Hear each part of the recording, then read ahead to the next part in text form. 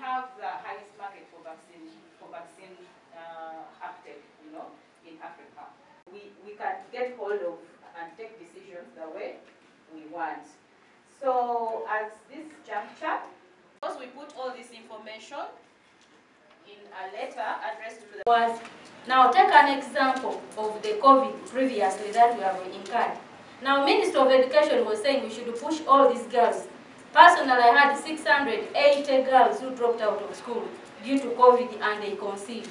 And if certain principles still call for more discussions, then the next steps will be to get involved in those discussions, especially for the 3 areas that where we see the issue of equity, accountability and financing. We shall still continue to engage all the stakeholders to see that they are brought to the level that really reduces the vulnerability for developing countries.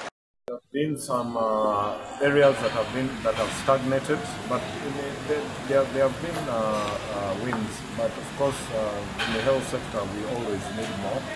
You're addressing infrastructure, you're addressing medicines and commodities, you're addressing human resources for health, you're addressing supplies, you're addressing prevention, health promotion.